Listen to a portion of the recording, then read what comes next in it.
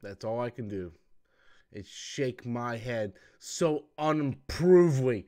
Pablo, what have you done? What have you done, Pablo? What did you do?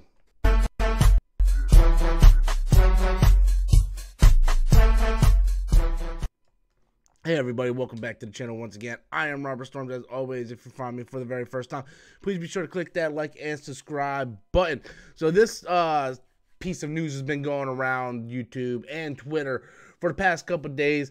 I haven't had a chance to really talk about it up until now, but Pablo Hidalgo, who works for Lucasfilm, he's the guy that's kind of in charge of, you know, the story and keeping canon and doing like all the encyclopedia type stuff. Like I believe that's his official title. I'm not sure what he exactly does over Lucasfilm, but apparently he likes to go on Twitter and make fun of people, especially the one and only Star Wars Theory. As you guys do know, Star Wars Theory is the biggest Star Wars YouTube channel there is. Like, this guy is massive, and you know, like back in the past, Geeks and Gamers and a lot of those guys over there went to war with Lucasfilm and Pablo Hidalgo about the way they treat fans. Well, shit finally came to a head when Pablo Hidalgo decided to single out Star Wars Theory when he started crying over the return of Luke Skywalker in the season 2 finale of Mandalorian.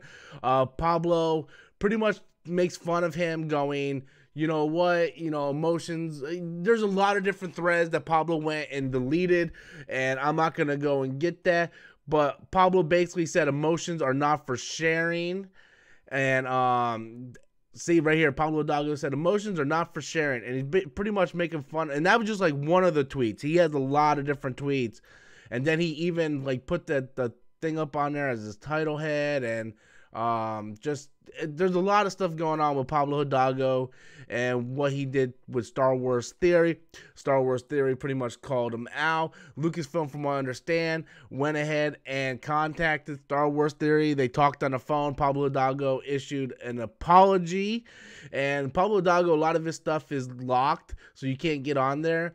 And the stuff that isn't locked, a lot of the stuff he already deleted. But this is not okay. This is not okay. And for the record, like, I'm not sitting there like jumping on Star Wars Theory's bandwagon. I'm not the biggest fan of Star Wars Theory. I unsubscribed to him about a year ago. I just don't like his content all that much. I much rather watch someone else's content on Star Wars. I'd rather not watch Star Wars Theory. And it didn't make matters better when he started teaming up with Mark Fernandez, who I think is the biggest slime ball in the industry right now over on YouTube. But with that said, when you have an emotional reaction to something in Star Wars, you know, it's something to be celebrated. The Rise of Skywalker, as bad as that movie was, when I did my trailer reaction to that trailer to Rise of Skywalker, I teared up at the C-3PO part when he's like, you know, I'm looking at my friends one last time, or whatever the hell he said. And then, you know, God, the movie turned out to be garbage, and that scene was completely non-emotional in the theater. But you watch these things to get emotionally attached to these things and these characters, and you want to show that emotion, whether it's excitement, whether it's anger, whether, you know, it's joyful tears. You know, people who are fans of Luke Skywalker, of course they were going to tear up. But for someone at Lucasfilm, especially Pablo Hidalgo, that a lot of people were saying Pablo Hidalgo is an asshole, he's a dick. I never really thought too much about Pablo Hidalgo. I was like, oh, this guy is really knowledgeable. The only thing I really know about him is when he shows up on the Star Wars show and he's being interviewed, and I'm like, oh, okay, like, that's Pablo Hidalgo. All right, cool. I never really had a beef with him, but you can't come out and attack fans. You can't attack fans. You know, Geeks and Gamers been fighting this battle ever since Last Jedi. And I am the type of fan that I will not go after a company or a corporation company. It's the same fucking thing, stupid. I won't go after a company or an actor or a director if I don't like their product. I'm like, I don't like it. I'm just not going to watch it no more. I will do a few videos talking about how much I hate it, and then I move on. Perfect example, Wonder Woman 1984. Saw it, did my live review, bashed it, next day, bashed it, next day, bashed it. I did like 3 videos bashing Wonder Woman 1984.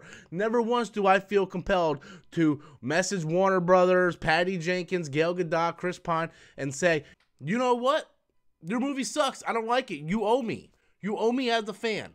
Nope, never felt compelled to do that. But with that said, you cannot be attacking these YouTubers. You can't. You know, you are a professional. Be a professional. This sort of stuff, that is not good. You cannot do that. You cannot do that. And it's very unprofessional, and I'm very, very disappointed with Pablo Hidalgo and Lucasfilm for treating fans like this.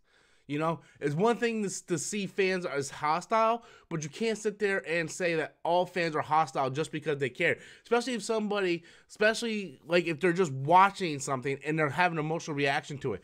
He didn't come out to you. You purposely went and criticized him.